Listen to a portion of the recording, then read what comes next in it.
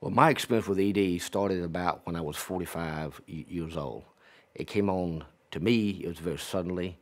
Uh, it was a surprise, actually, because I had been very active sexually with my wife since we were married some 25 years before.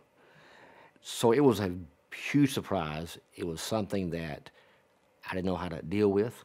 He did a complete workup as far as asked me all the questions, and he did some examinations and so forth. And he said, I think what we have here is something that is not your fault. It's not really anything you can do about it. It's a physical condition called venous leakage.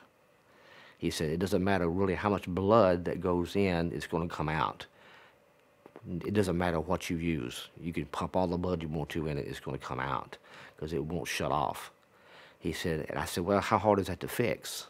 He said, well, basically there is no surgery for that. I ran out of hope after I had the experience with the male clinics, and the options that they had provided was some I had not tried before. And so I was very optimistic. And unfortunately, because I have a physical condition that inhibits an erection, those things would not work. And so once they did not work, I felt like I was out of options. I really did. I felt very discouraged and felt like, well, we'll just have to continue down the same pathway that we're on now, which is nothing.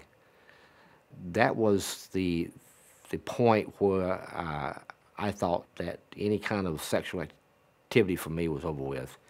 I resigned myself to that fact. I said, well, maybe, I'm 58 years old. Maybe it's time to give it up. It's just not going to happen.